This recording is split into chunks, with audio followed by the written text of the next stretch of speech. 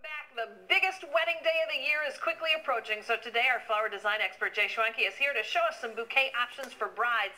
10, 10 of 10. I didn't know that was like hot. Yeah, because we had 999, we had, so now 10, 10, 10, 11, Okay. 11, 11 is going to be a big deal next year. All right, well, before we talk flowers, we got to talk star power because we had fun last night. You had a lot of fun. You went to Battle Creek. We went to Battle Creek and we took flowers to Cather Griffin, and so we got to see her. Guys. Yep, it was fun, and she's so nice, and it was wonderful. We had a great time. Was she naughty on stage? Oh, she was, absolutely. Yeah, that's the allure. Absolutely, yeah, that's the whole cool part. So, but yeah, we took her beautiful flowers, and then we took us a little while to get back, but we're here today to talk about flowers. Well, I'm glad you're here. And weddings, this is the time when brides are really doing a lot of planning. Exactly, and they're looking for cool stuff.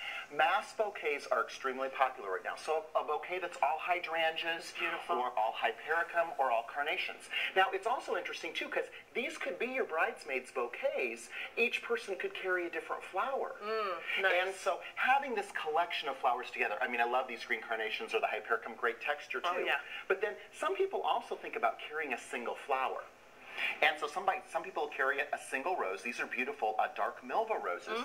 But I wanted to show you today about a cool thing called a composite flower. Okay? And this is where we take the petals and we take 3 or 4 flowers and create a bigger flower. It's like a deconstructed Exactly. rose. We take the petals off. Wow. And we use those petals and we cut off the ends. And then we use a great product called Oasis Floral Adhesive. And what that allows us to do is to glue them to something. Now, this is a ribbon bolt end. It's the end off of a ribbon bolt. Okay, so we're recycling that. We apply glue to that, and we also apply glue to flower petals. And then we can glue those on, and we start and make concentric circles. Now, on my website, ubloom.com, if you search on the website for composite flowers, there's a complete webisode showing how we do this. Okay? But then we take a beautiful rose like this, and we take that little guy, and we've created something.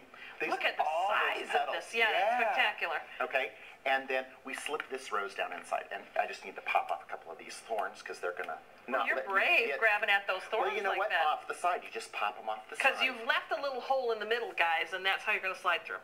And we just send that down through that hole. And then that sinks into the middle. That's awesome reveal, isn't it? I love that. Really I love the way that looks. Yeah. And then we use the pipe cleaners that are actually inside here, and we wrap that around the stem on the back side. Yeah.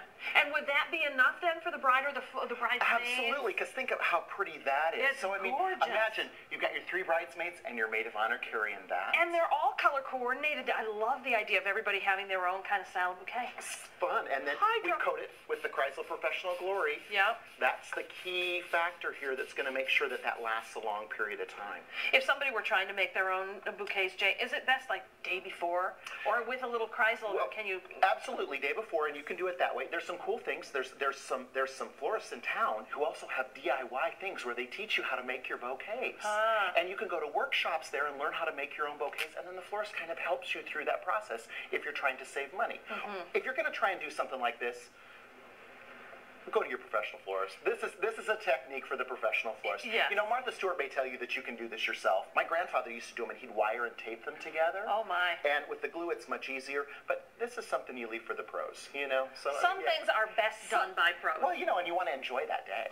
That's the great thing. Brides, are they carrying loose flowers like this more? What's the trend? It's very popular right now to have the gathered bouquets like that. But we're also seeing a trend where design is coming back to floral design, and we're seeing more of the cascading bouquets. And then that means that there's more design involved with that as opposed to having them bundled together. We've been doing this for so long. It's still a very comfortable feel, and there's a lot of flowers there. But as trends change, we start to see more of those cascades coming back. So it's very, very 70s looking. Again, you need the pros for those cascaders. You can find out more about Jay and You Bloom online at the Take 5 homepage.